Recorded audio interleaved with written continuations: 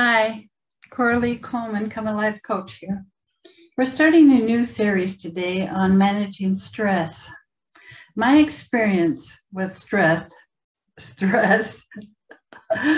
a 180-degree turn to the better when I finally acknowledged I actually had stress.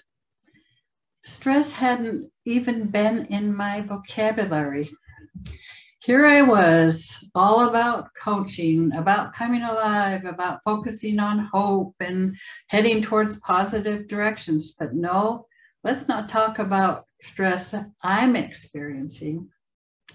However, my journey to reverse diabetes led me deep into my subconscious messages that I was getting in my way.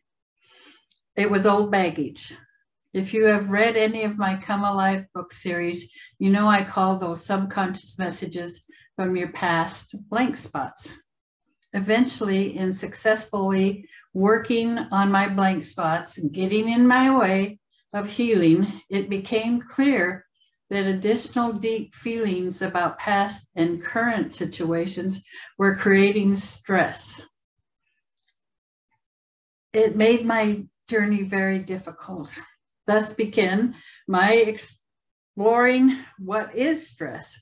Well, Merriam-Webster defines the kind of stress I'm talking about as a physical, chemical, or emotional factor that causes bodily and mental tension. Stress can be good stress or not so good stress. Good stress is about experiences that are within your ability to manage, generally short-lived, and can be exciting or fun. Setting a goal you are passionate about can be an example of good stress. Not so good stress is something that may be out of your wheelhouse to manage. It could be about a situation that brings anxiety and concern. All in all, this type of stress feels unpleasant. So if you want more information about stress, watch part 2 coming up next week. And check out my website at coraleekulman.com for more resources. Thank you.